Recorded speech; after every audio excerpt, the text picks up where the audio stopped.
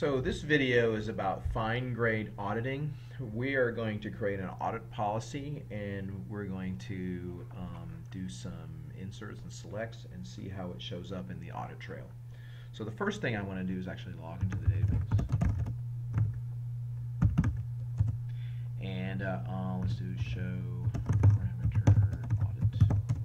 And right now it's set to DB, which I think it needs to be set for this fine-grained auditing to work, because it's going to go to the audit trail is actually going to go to a table, which we're going to look at. So the first thing I want to do is I'm actually going to create a user, and that user might already be there, so let's go ahead and drop the user.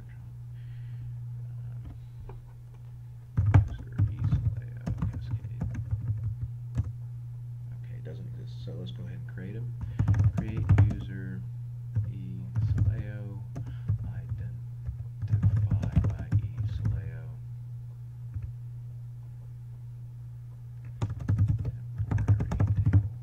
Table spaces eSoleo. Users S10 default.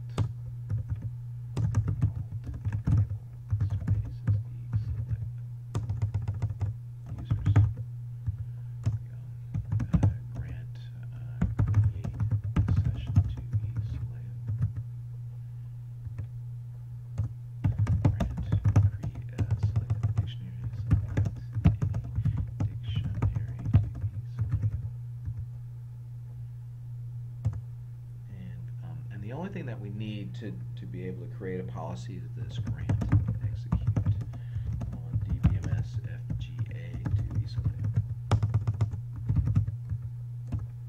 Great.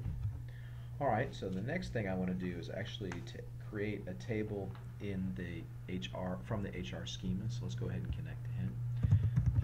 HR, and let's go ahead and create table employees test as select star from employees. Okay, so we've created him.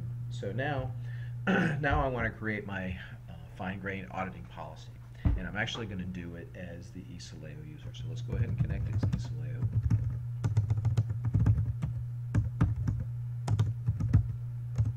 And I have a policy ready to go. Let's take a look at it.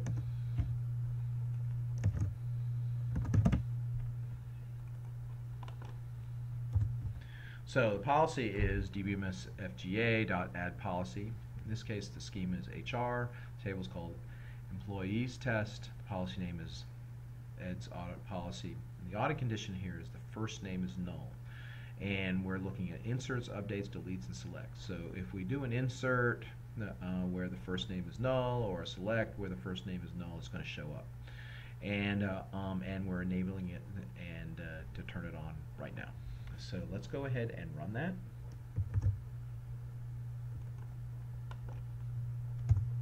Okay, the policy is now created. In fact, we can check on that by looking at DBA audit policy. So let's go ahead and look at that. Select.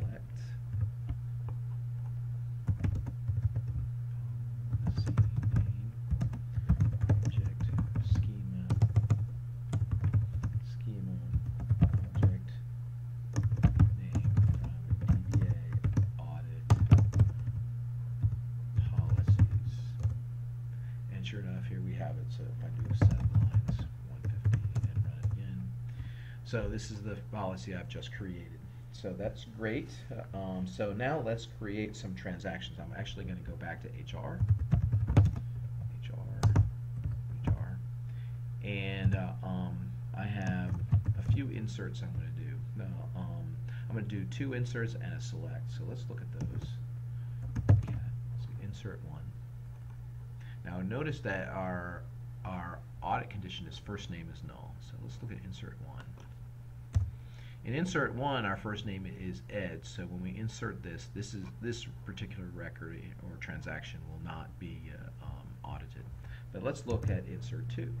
Insert 2 as well. And in this case, I'm forcing a null for the first name, and so this insert should be audited.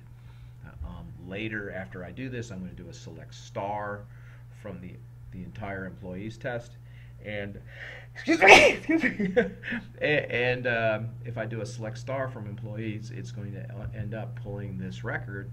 So it will be selecting this table or this particular record with a null value. So in the end, we should see two records in the audit table. This one, because this was inserted, and also a second one where we're doing a select.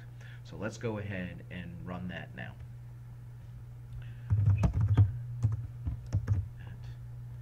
Insert 1,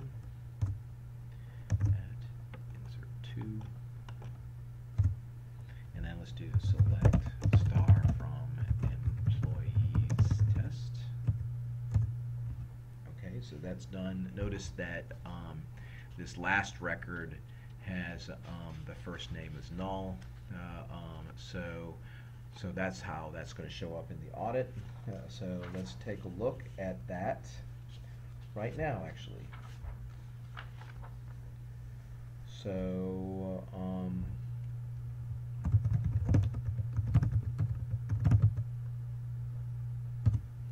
let's format this just a little bit.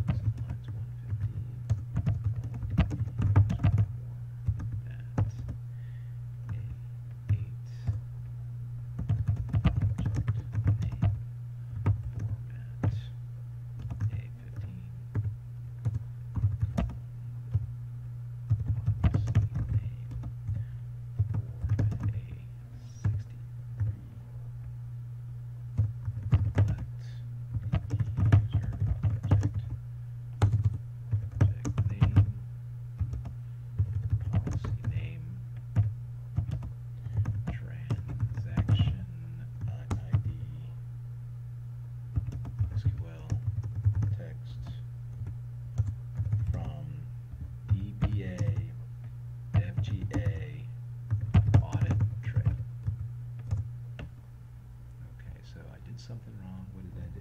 Oh, that should be SQL text. So let's look at that. And change test to text and run it again. And I misspelled transaction ID. How does that happen?